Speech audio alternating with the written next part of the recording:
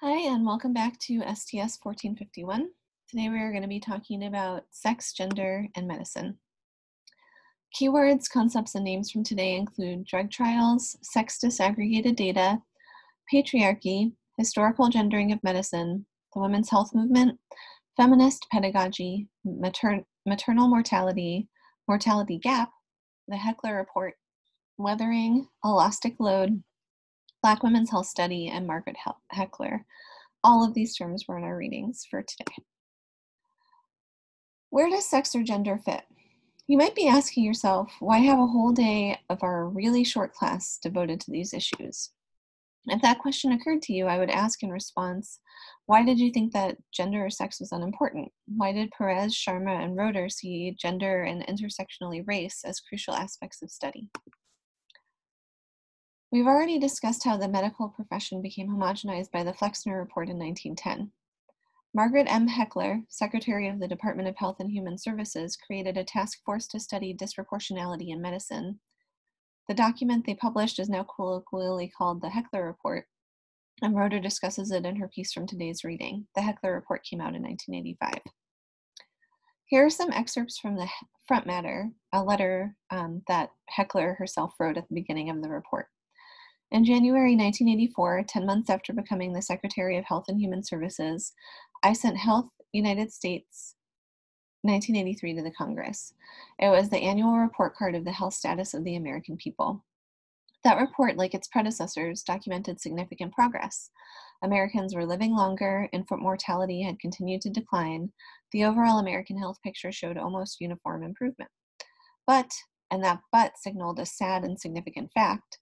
There was a continuing disparity in the burden of death and illness experienced by Blacks and other minority Americans as compared with our nation's population as a whole.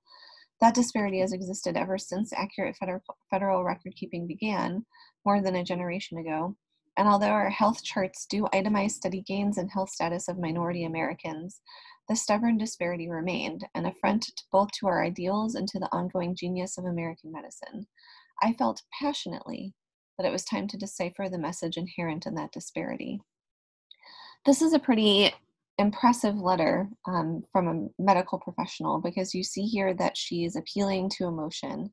I felt passionately, the pathos. In addition to the logic, this is undermining our ideals and our genius to have this health disparity here. This is from page 2 of the report itself. Although tremendous strides have been made in improving the health and longevity of the American people, statistical trends show a persistent, distressing disparity in key health indicators among certain subgroups of the population. In 1983, life expectancy reached a new high of 75.2 years for whites and 69.6 years for Blacks, a gap of 5.6 years. Nevertheless, Blacks today have a life expectancy already reached by whites in the early 1950s, or a lag of about 30 years. Infant mortality rates have fallen steadily for several decades for both Blacks and whites. In 1960, Blacks suffered 44.3 infant deaths for every 1,000 live births, roughly twice the rates for whites, 22.9. Moreover, in 1981, Blacks suffered 20 infant deaths per 1,000 live births, still twice the white level of 10.5, but similar to the white rate of 1960. The Task Force on Black and Minority Health was thus conceived in response to a national paradox of phenomenal scientific achievement and steady improvement in overall health status, while at the same time, persistent significant health inequities exist for minority Americans. So she considers this a paradox.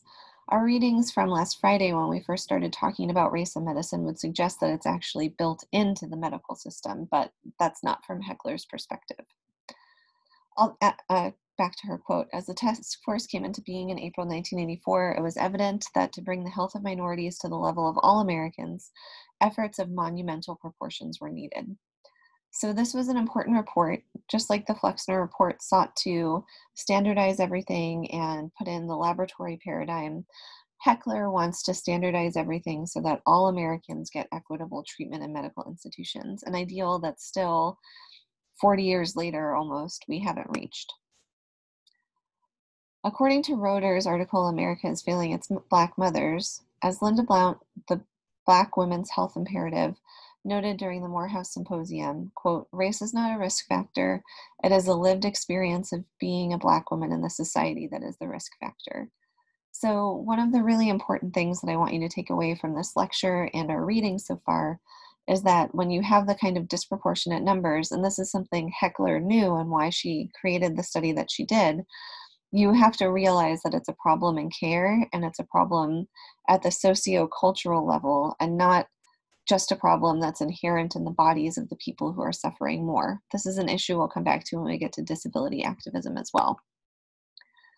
So how does this relate to previous readings? Why do you think we've developed the data gaps that Caroline Criado Perez mentions? Where do the gaps in our knowledge come from? Malika Sharma doesn't use the word universalism in her study, but thinks about how the shift towards universalism plays a role in our answer to this question. When we moved from natural to norms, which bodies became the norms we were measured against? Both Perez and Sharma can help you answer this question. It's pretty apparent, especially in Perez's book, Invisible Women, which I really do recommend the whole book if you're interested and you like that excerpt. I gave you the piece she has about medicine, but she looks at these data gaps in many aspects of society. When white men function as the norm and you have this universalist idea that they can stand in for other people, there are a lot of dangerous things that you don't see, like the way that a heart attack looks really different for women than men, and how representations of heart attacks on TV that are based on the way that men tend to suffer heart attacks leave women not knowing what's happening to them if they're having a cardiac event. That's just one example. Intersectionality. Roeder's piece focuses on the intersectional question of Black women in medicine. How does it complement or extend our discussion of race in medicine? So thinking back to our discussion of the Tuskegee syphilis study and our readings from that day, is there a place for thinking about gender and sex in those articles? What happens when we start to ask those questions and make gender and sex visible to try to avoid the invisibility that Caroline Criado Perez talks about? Another point of intersectionality. This is Robert A. Tom's painting from the Great Moments in Medicine series, and it shows James Marion Sims interacting with a Black woman patient. Sims famously experimented on Black women without anesthesia because he believed that they did not experience pain. He has been quoted saying that in a lot of different places if you want to look it up. He went on to become a famous surgeon to the point that his cruel experiments could be titled A Great Moment in Medicine at one time. As our readings from today's show, attending to gender and its intersections with race help us be more effective in every aspect of medicine, from drug trials to medical education. Looking back at this picture, how can somebody who's actually experimenting on a person and seeing them suffer still think that they don't believe in pain? That bias superseded any faith in universalism or scientific medicine, and it's built into our medical system in ways that we've already read about have cascading effects with the way that Black Americans might rightfully distrust the medical establishment, to the way that the medical establishment has trouble accounting for and taking care of bodies that are different from the norm that's based on the white male body, as we've seen in our literature.